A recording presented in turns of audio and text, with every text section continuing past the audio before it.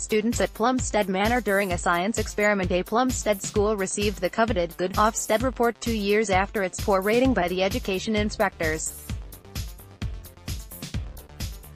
Plumstead Manor was visited by Ofsted inspectors in May this year, and they were impressed by the improvement made by the school. In 2016, the school was deemed as requires improvement by Ofsted, criticizing the quality of teaching and behavior of the students. The following 2 years have been tough to the school, with budget problems requiring the school to make cuts and teachers striking over proposed redundancies.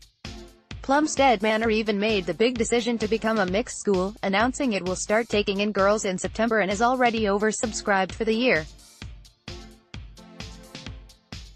However, the school managed to make it through the hardships with this latest report, published earlier this week, praising the school for its massive improvement over the past 2 years. Douglas Gregg, head teacher at the school, said, "I would like to pay tribute to the hard work of the staff and students here at Plumstead Manor who together have secured this outcome. Our ambition is to provide the outstanding education set out clearly in our vision, and which the young people and families of Greenwich deserve." The report said the school has quality training for teachers and praised the progress students were making, especially in sixth form.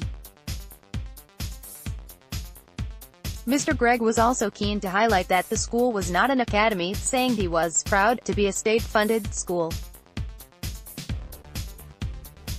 He said, "We are proud to be a local authority comprehensive school, which has improved rapidly over the last 2 years, and look forward to continuing the work we have begun in transforming the quality of education we provide.